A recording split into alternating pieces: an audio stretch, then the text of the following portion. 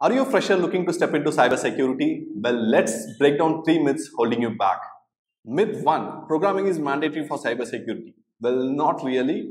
Cybersecurity has various domains. If you're a programmer, you've got domains like website security, web app security, malware analysis, and more. If you're a non-programmer who says programming is not my cup of tea, then you have domains like network security, server and database security, and GRC, which is governance, risk, and compliance. So don't worry about coding. There's a place for everyone in cybersecurity. Myth 2. Cybersecurity is only about hacking.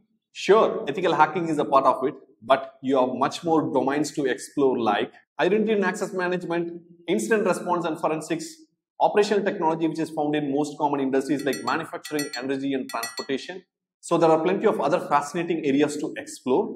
Myth 3. Cybersecurity jobs are only for experienced professionals. Wrong. Companies are ready to hire freshers.